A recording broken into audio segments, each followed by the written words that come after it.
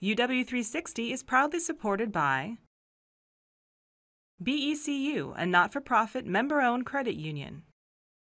Pacific Office Automation, copy, print, workflow, and IT. Problem solved. Oh, look at how far away it is? Yeah, pull it right up tight against that. It's long been said that a family that plays together stays together. And If that's start true, over on the this Reddicks side. are off to a good start. Look at the A right there. Though it looks like child's play, this Seattle area family is helping unravel one of the most perplexing questions facing biologists today: Oh, whoa.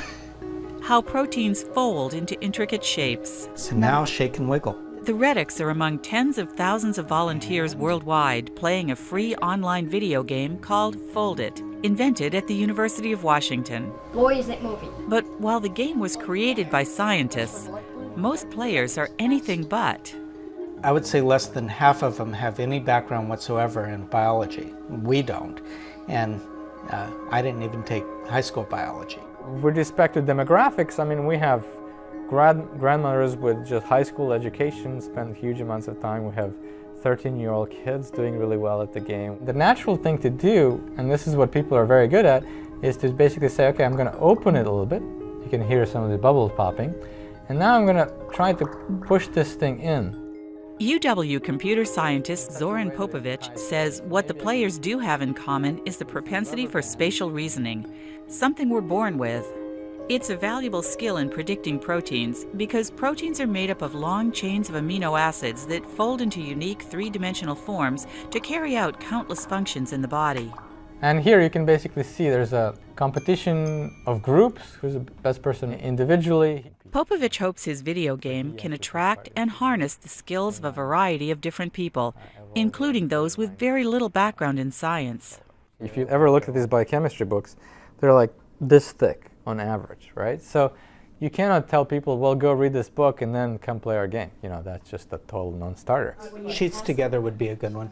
So every new person plays about 20 to 30 levels that we have created specifically for the purpose of being pulled in and knowing absolutely nothing about molecules and proteins to the point where they can actually start going on to real puzzles. Let it shake out. Players are given tools to shake, wiggle, and tug at a protein structure to force it towards its most natural state. Very good. A few years ago, UW scientists led by David Baker invented a protein folding program called Rosetta to do this job. And they asked volunteers to donate downtime on their home or work computers to help run the powerful program, which tries out millions of possible configurations. But as volunteers watched the process on their screensavers, some felt the computer's approach was not always the most efficient. People, after we had this running for a while, wrote in and said, you know, I've been watching these proteins folding up on my computer monitor, and I see that in some cases it looks like the computer is doing the wrong thing. And I think it's, you know, it's moving part of the protein left when it should move it right.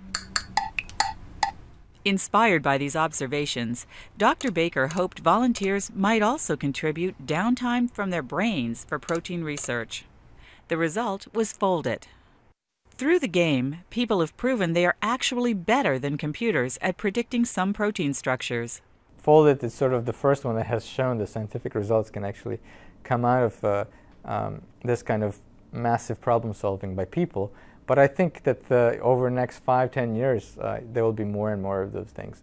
I'm going to do a science puzzle.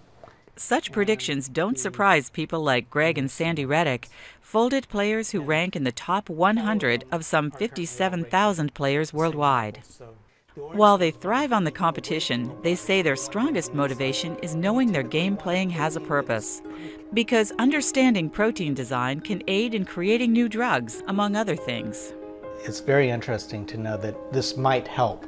There might be something useful that comes out of it. We might design a drug that actually solves flu or HIV or whatever. I don't know if anything I personally do will benefit society as a whole, but there's a chance, and that's cool.